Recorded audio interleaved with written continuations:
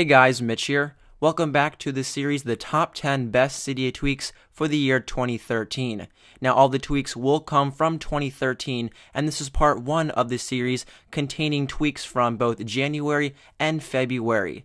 If you missed 2012's top Cydia tweaks, I highly recommend that you check that video out, along with the top iOS 6 Cydia tweaks as well. So without any further ado, let's dive in. The first tweak is known as PowerMusic MiniPlayer. Now this allows you to enhance your music experience by adding a quick music keeper to both the lock screen and the notification center. At the top you will see the music player at the top left, and clicking on it will allow you to see the different albums, choosing your different media type that you would wish. Now you also have different gestures from the lock screen that allow you to play your music by just double tapping, or have the ability to move on to the next track or previous track by just swiping over to the left or to the right. Now you also have capabilities of changing the audio by just swiping up or down to either increase it or decrease it. Now within your notification center, it will add the new iTunes little mini banner here by showing your volume controls, the iTunes artwork, along with the more option that will bring down the albums, allowing you to play your music from your notification center in a faster way. SwitcherAnimation is a simple jailbreak tweak that allows you to change the animation from flip to fade. So as you navigate throughout the different apps on your iOS device, the animation will change from that flip to that fade animation. FullForce for the iPhone and Screen Extender are both jailbreak tweaks that allow you to extend older iOS apps to fit the iPhone 5 and the iPod Touch 5th generation's new screen size.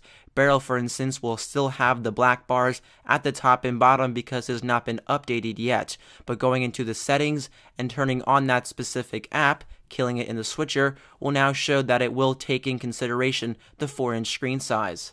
Auxo was released in late 2012, but we are including it in our 2013 edition.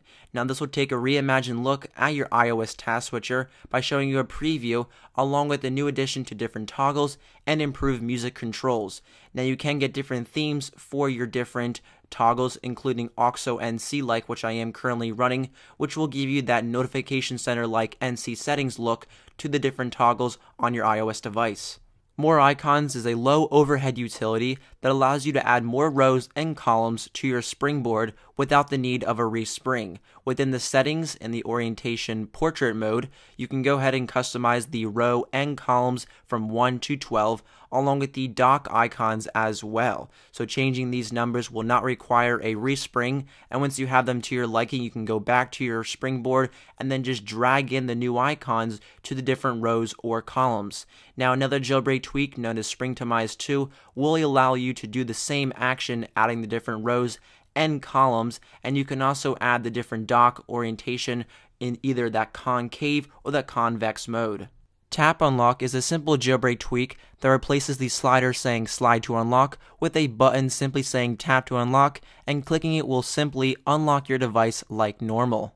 %Hook's Law changes all animations to a springy-like feeling on your iOS device. Now, if you are familiar what Hook's Law is in the physics term, you will understand the premises of this jailbreak tweak. So going in and without the different apps on my device, we'll see that everything is kind of that springy-like feeling, and the icons will bounce as they will open up faster, and you can customize those within the settings. PhotoFilters allows you to add Instagram-like effects for stock camera and photo apps. Within each photo, you will have a new filters option, and at the top, it will unveil the 10 to 15 like new animations or different effects at the bottom, where you can choose and see a nice preview as it will overlay on top of the icon. Now this also supports blur, which is movable and scalable, so once you have your animation to your liking, you can go ahead and click on the blur at the top, and you can move that around, and using 2 fingers you can scale that and move that as well. Now once you have it, you can go ahead and save it, and it will save as an additional photo. Thanks for watching part 1 of 2013 Cydia tweaks, and be sure to hit that subscribe button and check out the other videos at the end of